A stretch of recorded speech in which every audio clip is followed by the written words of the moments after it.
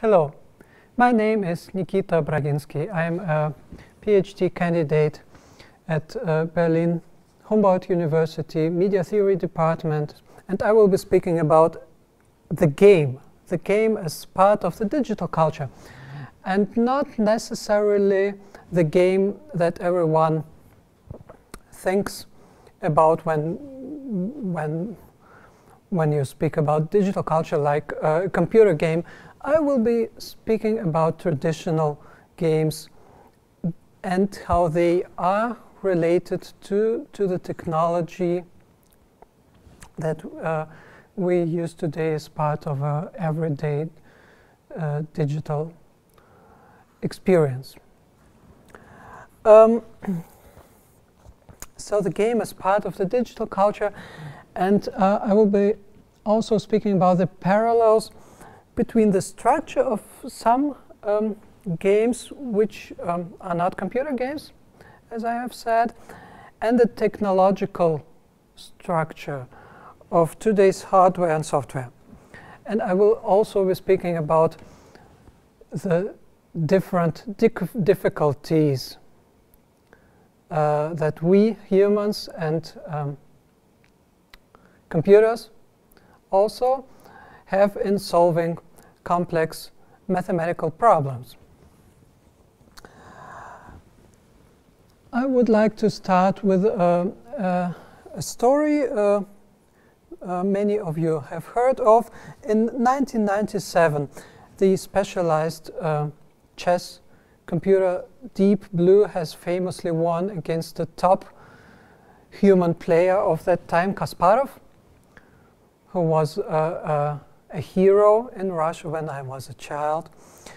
And this already happened in 1997.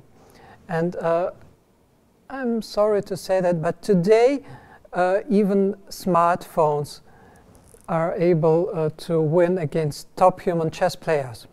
So this is one part of the situation. But on the other hand, there is a famous Asian game called Go.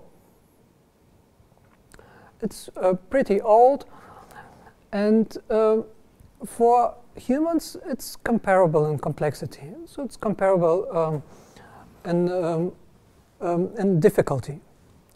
But for computers it's much more complex to play than chess. So we also have this situation that even today there are no computers that are able to play Go at a level comparable, anywhere comparable to human players, professional human players. So to understand this special condition of our time, we have to look at the history of modern algorithmic media, and especially about levels of complexity. There are different levels of complexity for humans and for computers in solving problems. I will be talking about that, about the efficiency of algorithms, and also about the limited ability of humans to recognize hidden and complex order, which is the same as pseudo-randomness. So, and now when we look at what I'm going to speak about, the game is situated exactly at this highly productive edge where all these phenomena converge.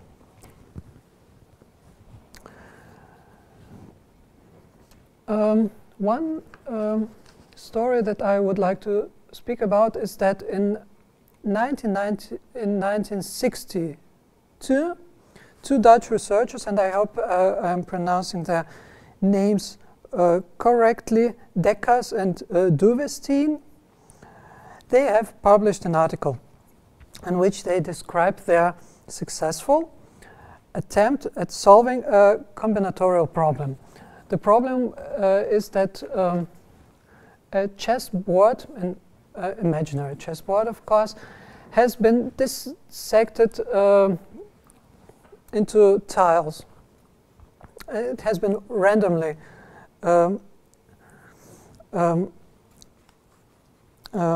tiled, And so the computer had the task to put the chessboard back together.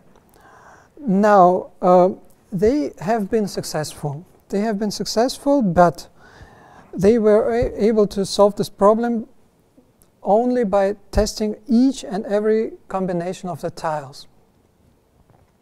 And this is, of course, what many are thinking of when they hear about computers solving problems. Now there's a problem to this. This way to find a solution very often tends to require impossible amounts of memory and computing power.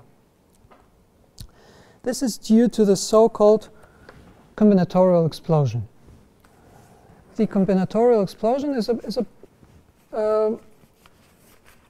when you have, for example, only 10 elements, you can put them in different orders in more than 3 million different ways.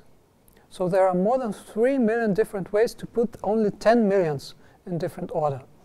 This is 10 factorial. Now imagine, for example, a much larger Go board.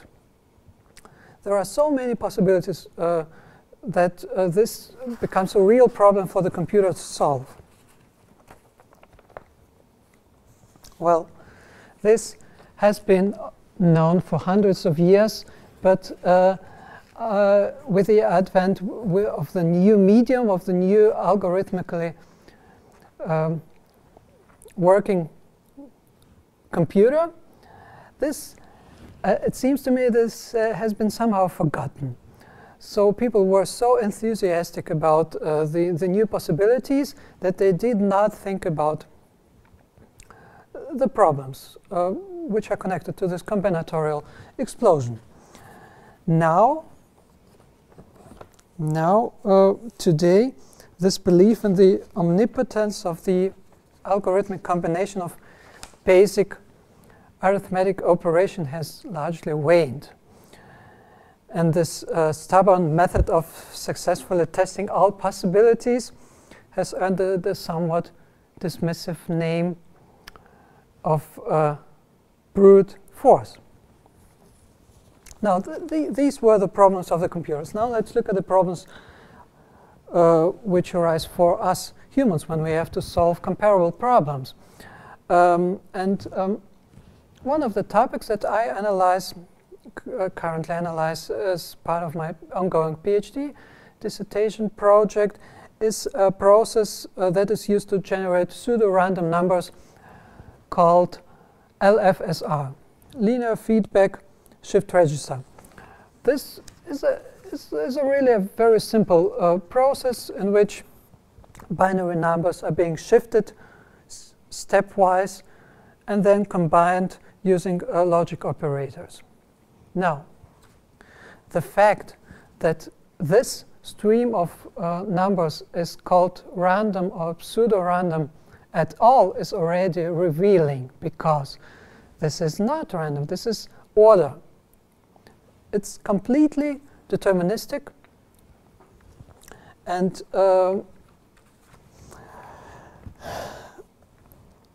as such, an example of order, yet this order is so complex that we humans are not able to perceive it, and therefore call it pseudo-randomness. It lies beyond the boundaries of our cognition. We perceive it as random, at least as unpredictable. Now let's look at this LFSR process in more detail. It consists, as I have said, of stepwise shifting of binary numbers. Now, the stepwise shift is something that we can see in a surprising number of domains.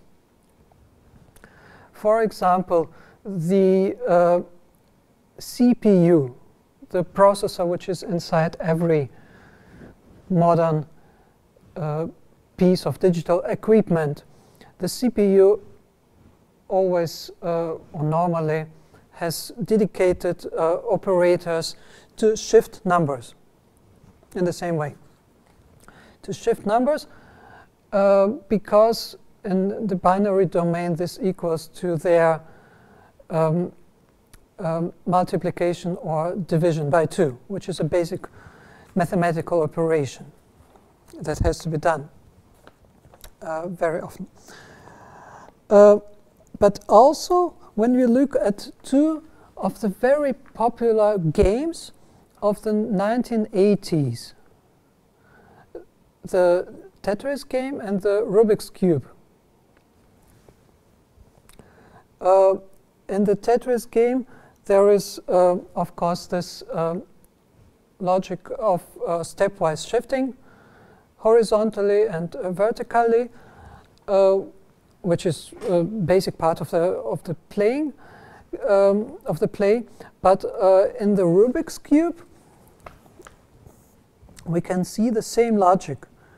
You can also only shift parts of the Rubik's Cube by the specified amount of degrees. Of course, you can shift it by only 1 degree, but this is an operation that is not allowed in this game. You have to shift a level on a Rubik's Cube by, say, 90 degrees in order to in order to be an allowed operation. So this is also a stepwise shift, and I think this can be seen really in a lot of domains today. Even the oldest surviving game that I know of, the so-called Royal Game of War, which is 4,500 years old, and it has been unearthed during excavations in the Mesopotamian town Ur. Even this game is based on this idea of stepwise shift, not continuous. Because in this game you have a board with squares, and you can only shift your counter from one square to another square. You cannot put your counter in between. In the same way as you cannot only turn a level on your Rubik's Cube by only 1 degree. Well, it seems that this cultural technique of stepwise shift, of discretization in regard to the operational model with which a game is played. This cultural technique has until today not seen the interest and concern that it deserves. For example, the now ubiquitous discretization of signals, like the audio and video signals, and this recording, which you are watching currently. Even this discretization, which is a prerequisite for the digitization, is anticipated in this ancient example of discrete modeling of continuous movement in the Royal Game of War. So coming back to the competition between man and machine.